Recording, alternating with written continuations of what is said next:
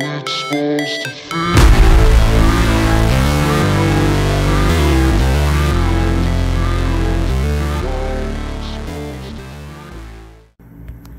Well, it arrived. Sliger S620. This is going to be my unboxing video. Pretty beat up. It's definitely had a few hot suppers. It's got some squish factor. You know, not Sliger's fault, but definitely UPS did not treat this entirely as they should have. But let's hope the inside was packed well enough.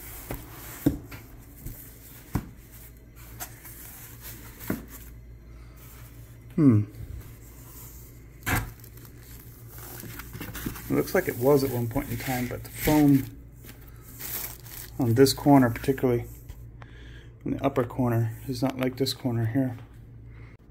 I got the slate gray color option. And I thought I got the Type C, but I didn't. It's a good thing because this looks awfully recessed. I don't know if a Type C will go down in there. I think honestly maybe a Type A might even have some troubles. Fit and finish. Finish is fine fit. Seems a little bit off right there. But that's could be just panel flex.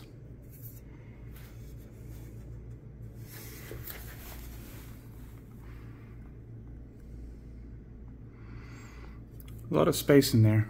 I am wondering, I don't see one, but in my SM580 there was behind this panel there was a SSD mount.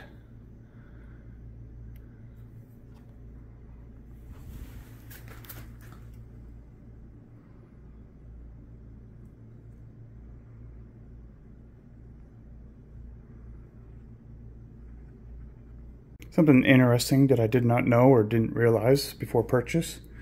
I picked the gray option, but I guess the gray only applies to the side panels, not to the frame, because the frame and the side panels are different colors. Got black to gray. I'm assuming this frame would match the black on black panels, but right here, it's jam chock-a-block full of paper. I'm assuming somewhere in there some screws and stuff. We've got the side radiator mount right here. Rear 120. I did not get the handle kit, and it looks like you could fit a radiator up here. But all the documentation I saw did not say anything about a top mount radiator in there. And given where the motherboard tray is, right here, you don't have enough depth. Maybe slimline fans at the most, at least on this side over here, because the motherboard comes to right here to the midway point. And yeah, you're not getting anything but slim fans in the top, so that's why I didn't say anything about it. Because the power supply either goes this way here or this way here. So here's the panels, and here's the accessories. One thing I'm kind of disappointed in, the screws come in a single-use plastic. I know some other, not even high-end brands include a little plastic box with an organizer to keep all the screws separated. I did order the pigtail backplate as well as the standard power plug for this C13 cable. And yet again, the internals mounts. This is an internal mount for the power supply. Is black versus the gray. And same with all these plates. So here's the components going into the system. This is a Z690 DDR4 gigabyte Aorus I. There's 32 gigs of DDR4 with an EVGA CLC, It is the only CLC that I found that would actually fit on this particular board because of how tight it is around here. Because even this one, I had a EK all-in-one prior to, and then the hoses covered up on the side, covered up this one ram slot. Because as you can see, there's not even a finger width in between there and any of. There's a little bit more this way, but down lower there's a step. Yeah, there's no light in there, you can't see it. Anyway, it's tight in every possible dimension. Like these cables barely fit in there, and you got to be careful that they might not get caught on those fins of the heatsink. So I know normal ITXs, yeah, you're tight, but this seems to be incredibly more so. It's also got a lot of thickness to it, because you got your two M.2s installed in here on this riser, or BTB I believe is what they call it. But it's got two funny looking proprietary plugs that go into the motherboard. You can see them there on the right hand side. Connects everything up together, and so that's where your M.2s go. The system has been running. The whole reason why I'm upgrading to this case is because these are horrible. I will never buy another system that requires you to use a riser cable. I've given them plenty of fair chances, but they always has given me as an individual trouble. I don't know what's wrong with this one. It's getting ready to get shipped out for RMA, but this came out of the Submeshalicious, that's what this case is replacing.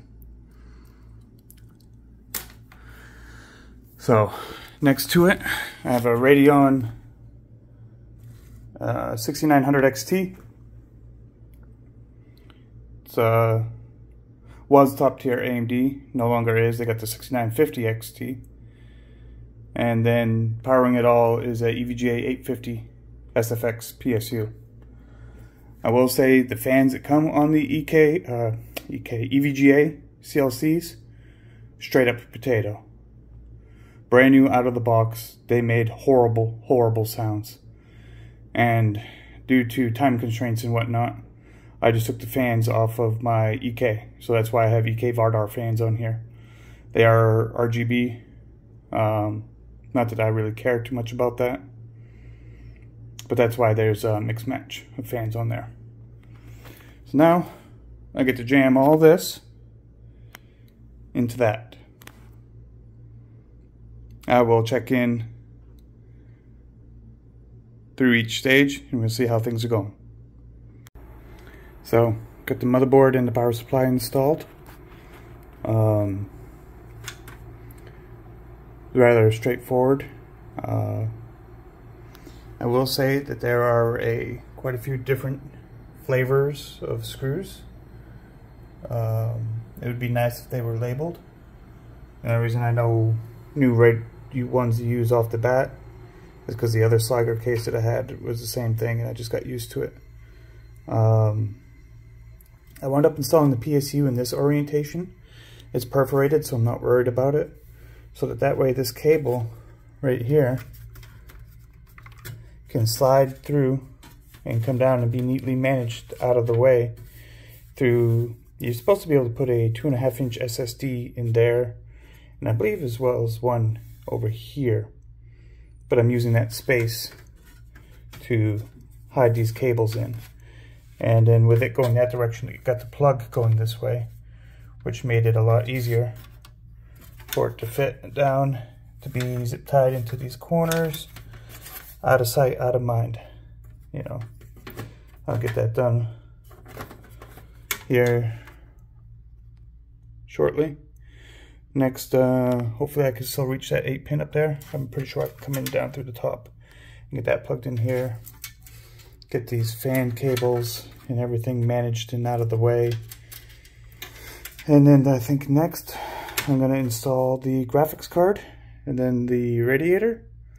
Now they do say fitting a 280mm radiator is a challenge in here, and I'm about to find out. So here we go.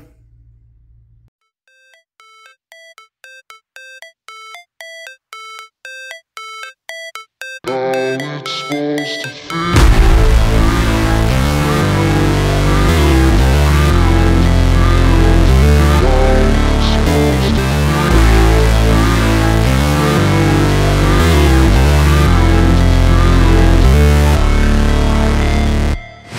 Never break, always fight, never quit, do it right, play the game, win it life, have no shame, there's no time, feel the pain, live the grind, I could change, in my mind, pick a lane, commit and climb, the only way to win it life. I never miss, that's fact, taking big swings, put your hand to the bat, put me in the ring, you'll go out in a bag, cause I sing what I mean and I bring it to the mad light. Ain't got time to kill, I got time to feel, I took the red pill, I know life's short so I wanna live real, but how's it supposed to feel?